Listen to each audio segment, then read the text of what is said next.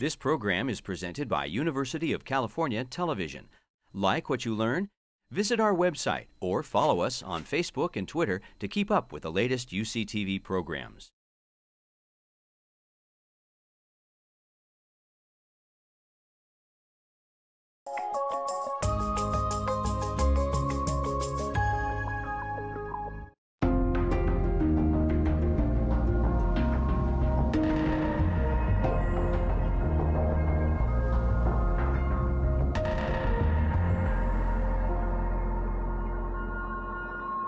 I'm so happy to be here today. Thank you very much for the invitation. It's my 20th year on faculty, and I still feel so happy and humbled to be able to work with all you smart people. I'm going to try to be smart, and if I can't be, I'm going to try to be at least entertaining. So hopefully one or the other will work.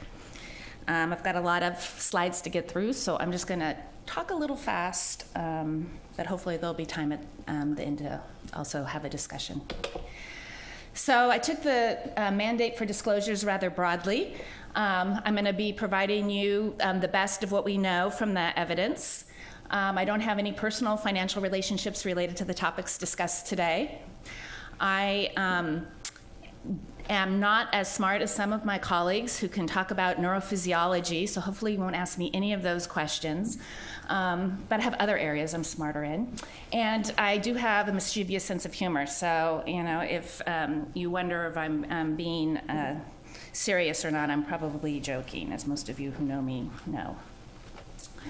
The topic of today is pediatric iatrogenic medical trauma, and I'm sure you're all familiar with this, but just to set the stage, this is a set of both psychological and physiological responses of children and their family to a variety of potentially traumatizing situations.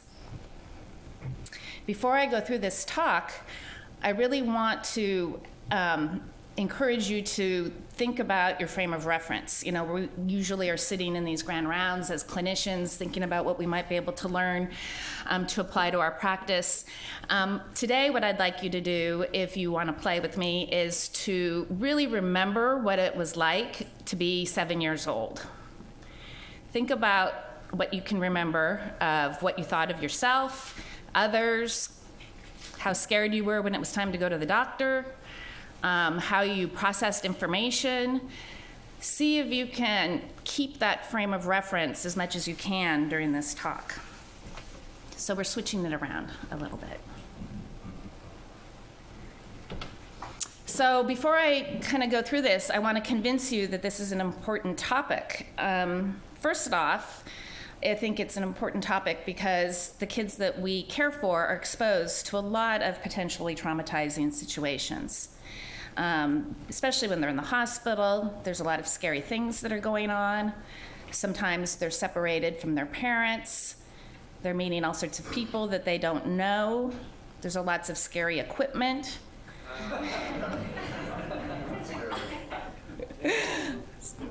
Sorry, Andy. He's used to me. And people who they have to meet on a daily basis. So what percentage of your inpatients do you think develop trauma symptoms? What would you guess?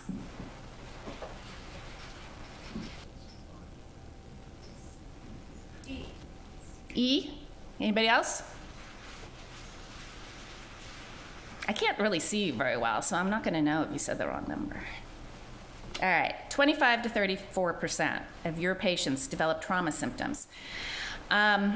Research reveals that that's pretty consistent across settings, and in case you think perhaps we're better here, you'll see in the yellow down here that even research done here with our own folks shows that we're right at the higher end of that among our transplant patients. So we're right in there with other locations.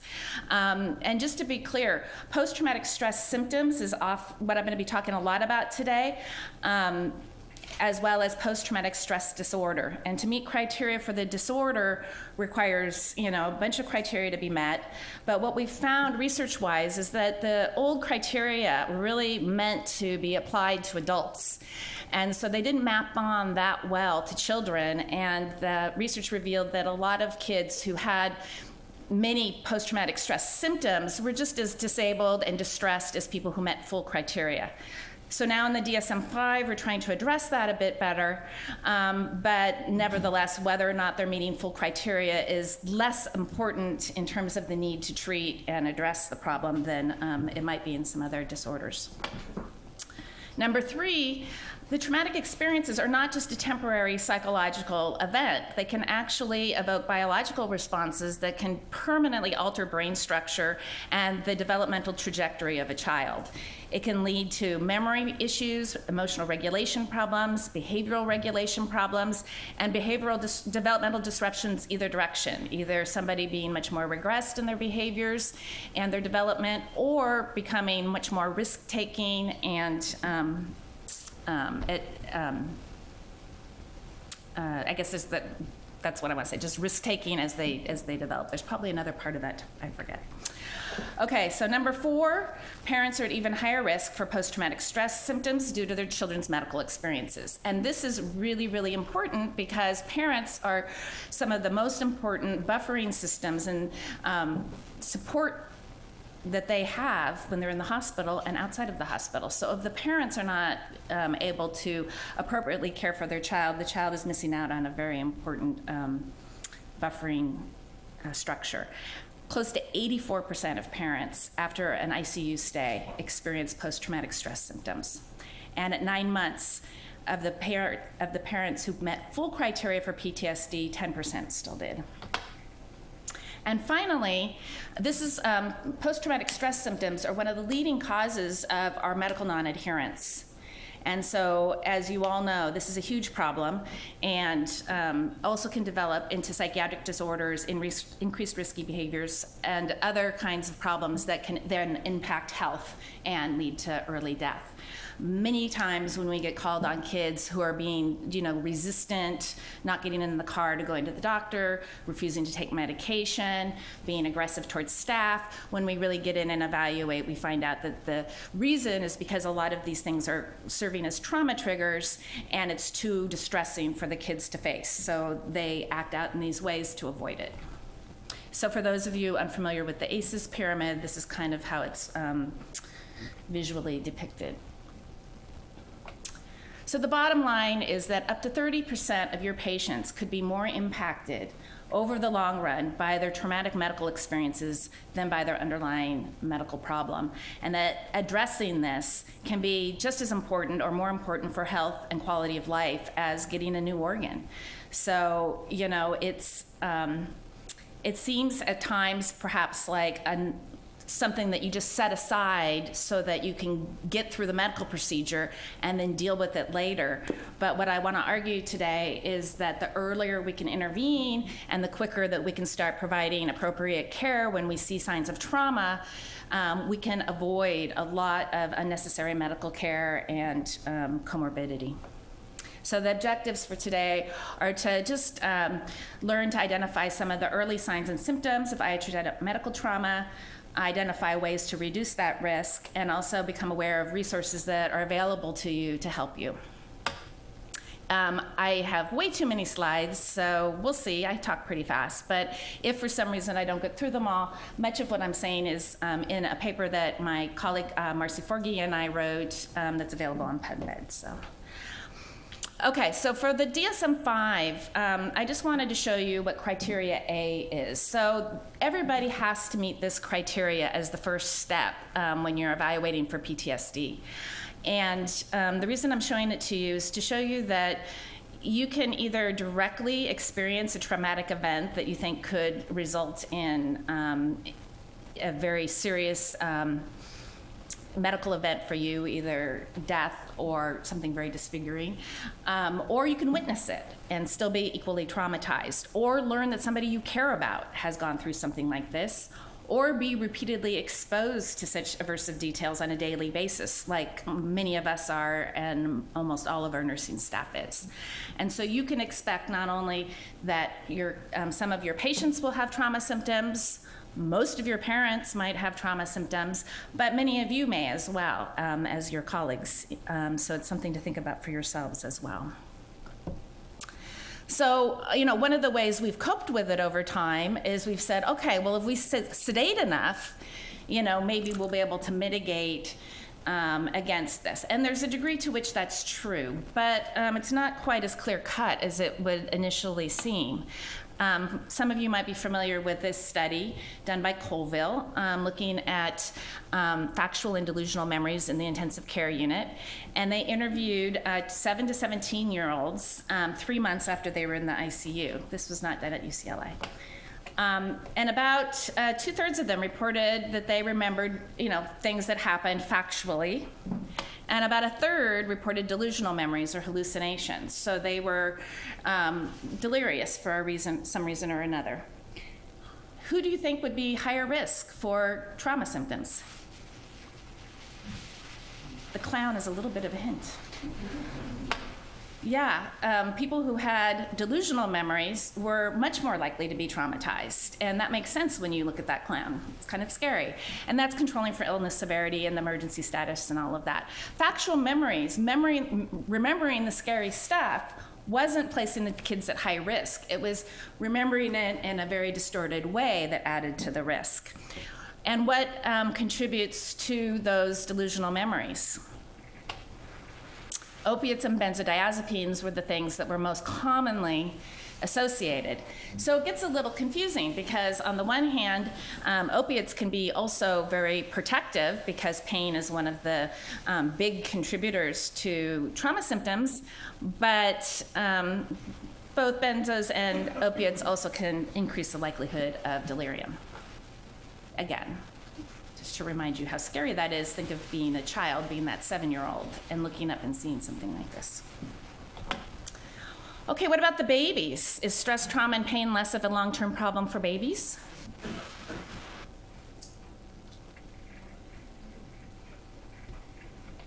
We know that conscious memory of an early painful event is not necessary for adverse outcomes. In fact, preterm babies are at even higher risk because they're not as developed in their neurology. So the descending neural pathways are not well developed, and so they don't inhibit nociception as well. So they might actually be much more sensitive to pain. And we do know that undertreated pain causes increased pain sensitivity later, much later, as well as decreased immune functioning, avoidance, and social hypervigilance. So even without having a verbal memory of what happened, or even any conscious memory, this can impact you over your lifetime. So we know that even having frequent heel sticks as an infant can result in much more reactivity later when you're getting your 5-year-old immunizations. So switching to clinical assessment of trauma. I picked this picture just to kind of remind me to say that, as you know, sometimes the white coat is enough, right? How do you know? What's your first clue when you walk into a room that perhaps you have a child who's medically traumatized? When you walk in the room and they see your white coat and they immediately start telling you to get out and no, no, no, you're hurting me, you're hurting me. That right there is reason to suspect that there's probably already a post-traumatic stress syndrome of some sort going on. Behavioral observations are usually the first tip. You can do clinical interviewing, there's questionnaires, drawing, playing, storytelling. There's a lot of ways to get at it. But from your perspective, it'll probably be behavioral observations and also reports from the parent. So in terms of the different symptom clusters, there's 3 main ones that most people talk about and that reflects the DSM. The first one is re-experiencing of the symptoms. So it's feeling like it's happening again. And this is one reason why sometimes you walk in the room and the child might be saying, you're hurting me, when clearly you're not. Because just that white coat or seeing you can be enough to prompt that re-experience or the emotional response to the previous experience. You might see really anxious, repetitive play focused on the trauma itself, and that will be a clue for you. Some kids have nightmares that may or may not be about the medical event itself. It could just be vague nightmares. They might have strong trauma responses to pills, to anything related to their illness, including talking about it. We don't see flashbacks too much in young kids, but they can occur where they really feel like it's actually going on again. But dissociative episodes, I wanted to just comment on, we don't see it too often. We saw it recently, and it's really hard to, it's really easy to miss those because the dissociative kids are usually not screaming. So it's the kid that's kind of almost too compliant with painful procedures, and during the procedure, they seem to be off and gone. And it makes it easy for you because they're not being reactive, but if you notice they're not really attending that much to what's going on, you might want to wonder a little bit, are they dissociating? The next symptom cluster is avoidance and numbing. And this is a really important one as well. So these are a lot of the kids who are non-compliant. And it's really a desperate effort to save their lives from their perspective by avoidance. And so even though they're very frustrating to us because they're being non-compliant, you have to understand that to them it's a life and death matter. And when you see a child who's normally social really withdraw, I've seen them even curled up into a little ball and not reacting to anybody, that's a particularly important red flag because as you know, astonishingly, most of our kids are able to play and be social despite all of the medical things they're going through. And when that disappears, that's a whole nother level of concern that you should have. I don't know I need to even talk about this because I think the face says it all. The third symptom cluster and the one that we most likely are able to immediately identify is hyperarousal. And this is the one that parents will tell you about, and it's usually often some of the first symptoms that you will see. You need to then also think about the things that impact that trauma trajectory. If you have a child coming into the hospital for a pretty intensive medical course and you know already that they have a history of a different type of trauma, you can be assured that they're very high risk for additionally acquiring medical trauma. And it's probably a good idea to plan from the future to try to mitigate their risk. Kids who have fewer adaptive coping skills available to them, who've had a history of pain or currently are experiencing uncontrolled pain, who don't have the benefit of a strong support system in terms of their families, who've had deaths of siblings or family members. As we know with some of our genetic disorders, we've had really some tragic situations with some of our families with multiple family members impacted. So all of these things place somebody at higher risk and really calls for a little thought to be preventative. Protective factors are also really important. Those kids who do have a strong and varied repertoire of coping skills do far better, and you kind of know that. You can kind of tell when a child is first admitted to the hospital or you meet them for the first time in clinic. You kind of get a sense of this sometimes. And those who have a higher self-esteem and feel more self-efficacious, who can talk to you directly and ask for what they want, those kids tend to do better over time.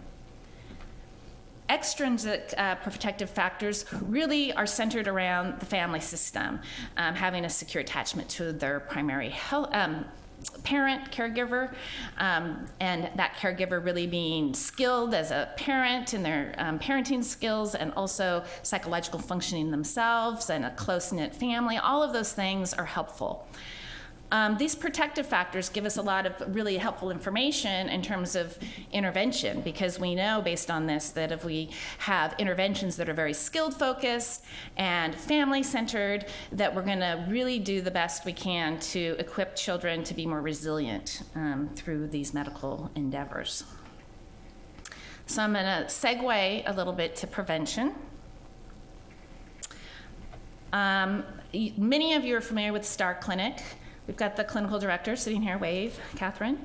I don't know if anybody else from STAR's here. Forgive me if you are. I can't see too well. The Stress, Trauma, and Resilience Clinic is within the Department of Psychiatry. We feed a lot of pediatric patients into that clinic, either after they've had trauma symptoms, but what you might not know is they actually will do preventative resiliency training as well. And so if you have a child who's like listed for an organ, or you know there's some rough times ahead, and you're kind of worried about their capacity for coping with it, one thing you can think about is having them gain some training and having their family gain some training through the STAR Clinic. And I'll talk a teeny bit about that some more at the end, hopefully. Second of all, we know that pain is a very strong contributor to trauma symptoms. So aggressive pain management is really an important feature. I know that people have been asking me, why does your service hate benzos so much? And it's not that we hate benzos, it's that we know that if we have a choice, picking the opiate for trauma prevention is going to be much more effective. And I'm going to talk more about the reason why benzos not so much later. But this is something that you can do that makes a big difference. Identifying and treating frightening delirium-associated hallucinations and delusions is an incredibly important thing to do. Again, remember, you're 7 years old, and you see this. And these are the kind of images that people see when they're in that state. It's extremely frightening, and so not surprising that it can be very traumatizing. You've all heard the communication tips in various settings, I'm sure, providing kids with developmentally appropriate communication at their level, at a pace set by them, giving them choices that are realistic if they want them, listening for their understanding of what's going on, correcting misconceptions, providing realistic hope, encouraging them to use coping techniques, encouraging the parents to. Interestingly, while we're all aware of these things, it really gets slipped, put along the sidelines when you're busy. And I think it's hard to remember that even the little things that you're doing are really important. And so when you're walking in the room and you know you're not going to do anything painful, and you know you're not going to do anything that is going to be too traumatizing, you're just going to maybe look at a wound, but that's it. The child doesn't know that. And so even though it seems like a little thing, adjusting one of the machines, it's really important to say what you're doing, whether or not you're going to be touching the child, whether or not it's going to hurt or not. All of that information for most kids, occasionally there's a child that doesn't want to know that information, but overwhelmingly they do. And even if it's a little thing, it makes a big difference because they're trying to sort out and figure out if you're dangerous or not in that moment. And even though it might take a few minutes to do this at times, you know what it's like to be trying to work with a child who's already really dysregulated and traumatized. And so that time you put in here saves a lot of time and potentially a lot of healthcare dollars here too, if you're able to change that trajectory of trauma symptoms. There's a lot we can do with our parents to teach them to help their child, to recognize that sometimes regressive behaviors are a sign of distress. It's not just necessarily them acting out. Parents often want to know, what can I do? I feel very helpless. And even though it seems very simple to say, can you be here? Can you provide comfort? Can you be non-reactive so that your child is not looking to you and seeing that they should be panicking because you're panicking? Are you able to provide a routine that is somewhat reassuring because they're used to it from home? When the parent can't be there, can they bring things from home to remind them and that home exists? All of these things that we know can be helpful, we don't necessarily think to remind parents of, but can be very reassuring and calming to parents, which then is very calming to the children. And then if they're able to do any of these things, then that is helpful as well. We have a lot of handouts that it's very easy to just hand to the parent. I'm going to get to those. The psychosocial staff, everybody is often helpful in that regard as well. So especially with the higher risk kids, I think it's important to make sure all these players are in place. Equally important, what's unhelpful?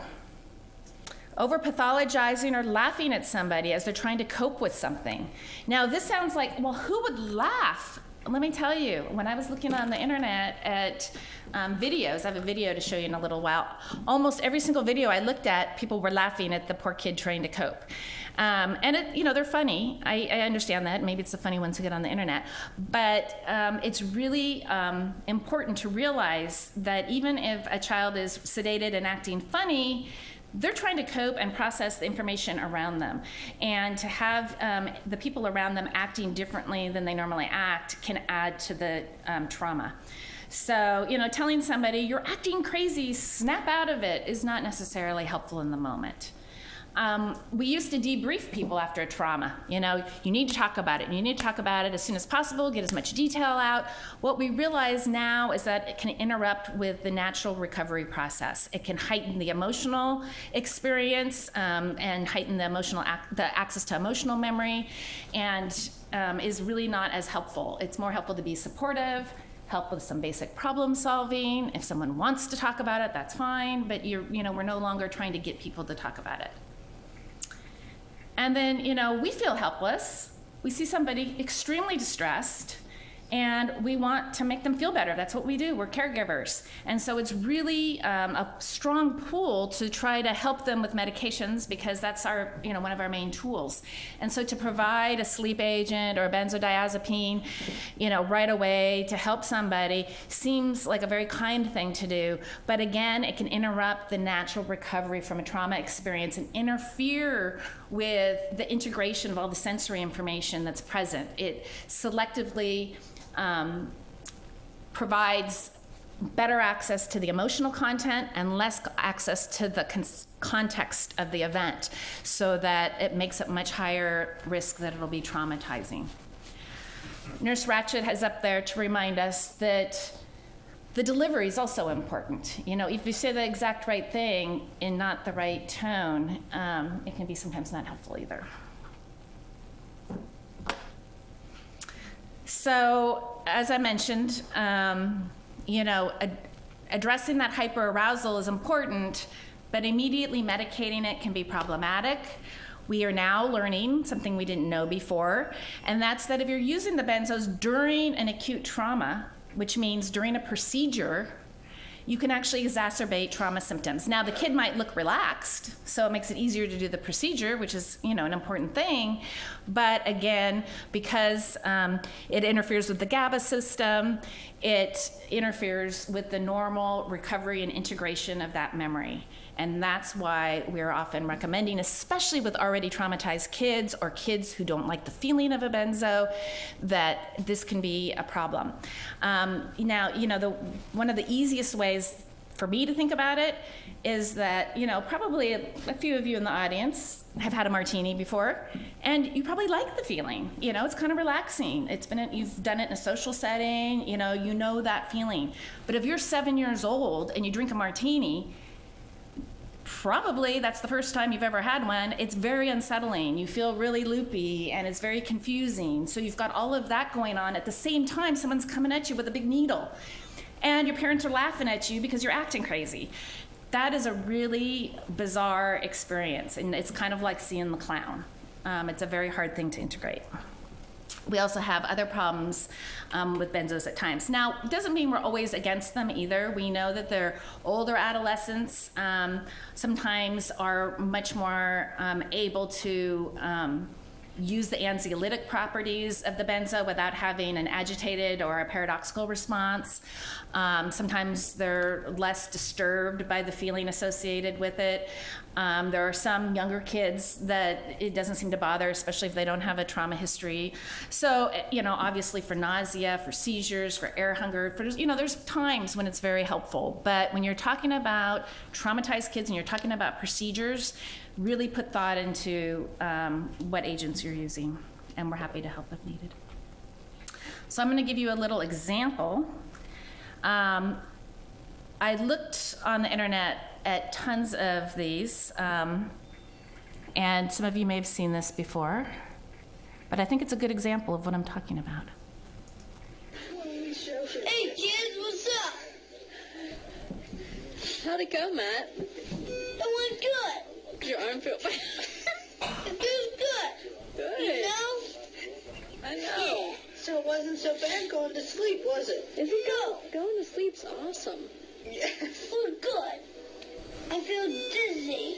Do you? Why do I feel dizzy? The medicine. Dizzy. Stupid dizzy. I hate dizzy. I hate dizzy medicine. Yeah. You know, right? I hate stupid dizzy medicine. I'm so dizzy. Dizzy. Hey, Didi, where are you? I'm right here, honey. Hi, Didi. Hi, sweetheart. Why is there two of you? Oh, just because of the medicine. What? Hey, Dad. What? What's up? Suck. What's up, man? Suck, man. Hey, what's the big... Hey, what's the big orange thing on my arm, man? Come on. It's heavy, you know? I just farted. Okay, it's okay. You know what I'm saying? Oh, Matthew. Hey, kids, what's up? All right. How'd it go, Matt? So what went well in that one? What did you like about that?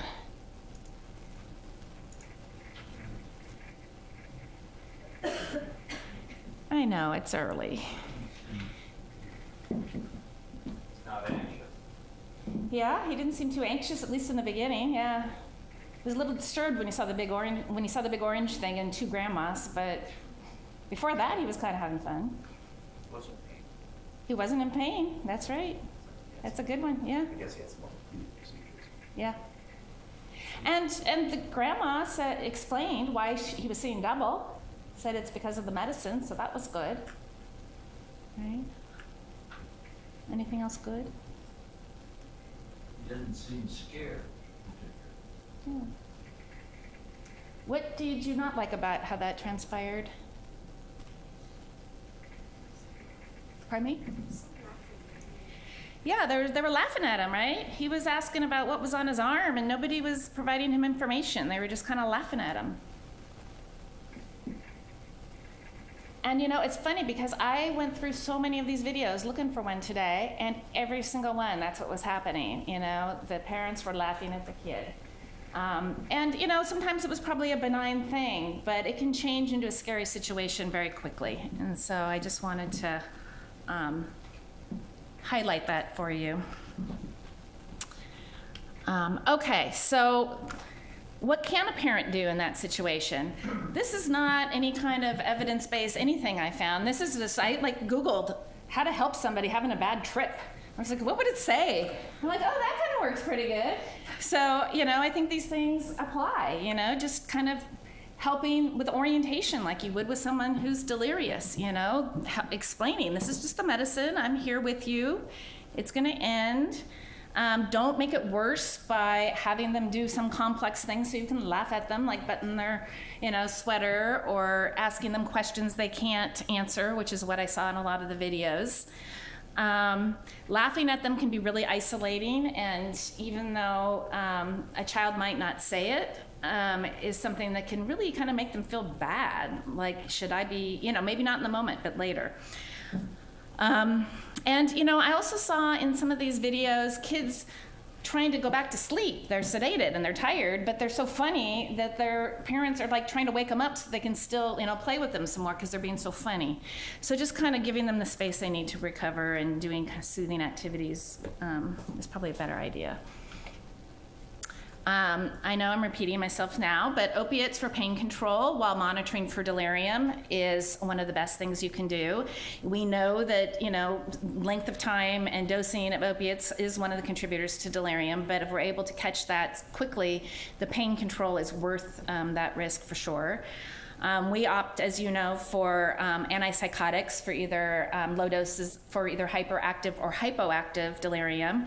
You're used to seeing the hyperactive type usually because that's the agitated type where people are hallucinating and it's really much more obvious usually. But there's also hypoactive delirium where maybe the child's become mute or less responsive, has significant attentional impairment. And so you might not pick up on that quite as much, but that's equally important. When we already have trauma symptoms, those of you who've worked with our service know that we usually are trying to address that with SSRIs or, again, a low dose of an antipsychotic for severe symptoms. And those medications are not as altering of your sense of reality, so they're less contributory to the symptoms over time. Again, you have a lot of resources here that you already know about, I won't get into. But you might not be aware of some of the resources on the internet, even on our own website. The Child Life Program has lots of handouts that are very good to give to parents, and I encourage you to use those as much as you can to give parents direction on how they can be helpful. Also, the National Child Traumatic Stress Network has a whole toolkit for healthcare providers on pediatric medical traumatic stress, and along with handouts for parents as well. So if you're unfamiliar with that website, I highly recommend that you look at it. You can see some of the examples of what they have on this website here.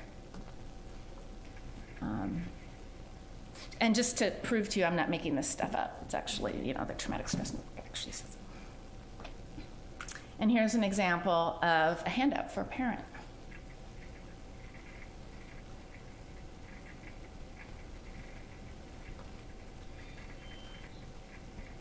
I know I'm going fast. I'm not thinking you're going to be reading all of this, but just to give you an idea. So then, so we've done identification, some prevention, things you can do to mitigate. And then the next part is, you know, when do you refer to a trauma specialist? You know, a lot of the folks in our hospitals and a lot of our outpatients will be traumatized, but it doesn't mean that they all need to get trauma treatment. Most people who are traumatized at a mild level will experience resolution of those trauma symptoms. And what I'll usually say to families in the hospital is that, you know, you educate them about what those trauma symptoms are and how common they are, but that what you really want to do is start watching. And over time, you know, it sounds kind of silly. It's like a head injury. It'll get better or it'll get worse. You know, so if over time you're seeing it get better, you know, it's a natural recovery. We don't have to really necessarily intervene, but using a lot of those skills I talked about earlier can be helpful, or that I will talk about in a minute. If it gets worse or stays the same, then the chances are that treatment will be needed to resolve the situation. In one study that we were involved with here at UCLA, looking at cancer survivors, it was found that many years later, 9% still met criteria for PTSD, and another 23% had trauma symptoms. So that's a pretty good chunk, many years after the end of treatment. So it's in these situations that really referring to an evidence-based trauma-focused treatment is a very important thing to do. This gets back to the STAR clinic a little bit. The signs over here, that's just one potential resource for you, but I like the images. Psychoeducation is always an important part of this. Trauma-focused cognitive behavioral treatment has a good evidence base for it. Usually what's involved in that kind of treatment is teaching the family skills such as emotion regulation skills, problem solving, family communication, goal setting, those kinds of things. They also do a time map of what the family's been through, and it's very interesting because what they learn this way is that, you know, each family member experiences the trauma in different ways and copes with it in different ways, and because of that, that interferes with the way that they're able to communicate about it. And so if each person does their own time map, you know, of what happened and what was the worst part, and, you know, what did they think what was going on at the time, and then the family members come back and compare those experiences. That allows them to not only identify that for that, you know, the other family members' experiences were and what was hard about it for them, but it also increases their empathy for each other and communication about what happened, and basically reinforces the protective nature of the family unit and helps them cope better with what's going on. So that's one example of intervention that gets done in that clinic, and, you know, perhaps other places as well. It doesn't have to necessarily be Star Clinic that you could refer to, but I would encourage you that not all therapy is equal. There are people who are trauma specialists, and that's really what you want in this situation. Also, you know, treating comorbidities is important. So if we have a child who has, you know, a predisposed or a premorbid generalized anxiety disorder or separation anxiety or some other or depression or some other thing, that has to be treated as well in order to make a good recovery from the PTSD. I wanted just to mention image rehearsal therapy. There's not an evidence base for kids in this. This is in adults. It's a pretty robust intervention in adults, and we've recently been using it with some kids, and it's been really fun and really effective. So if you have kids that are having really disturbing nightmares, what we do is work with them on developing a story where they change the ending of the nightmare. And they go through it over and over again, and it ends up impacting their experience of their dreams. And we've done this in the hospital with kids, you know, as young as about 8, and they found it really fun and also really effective. So there's not an evidence base for it yet, but it seems to be benign and helpful.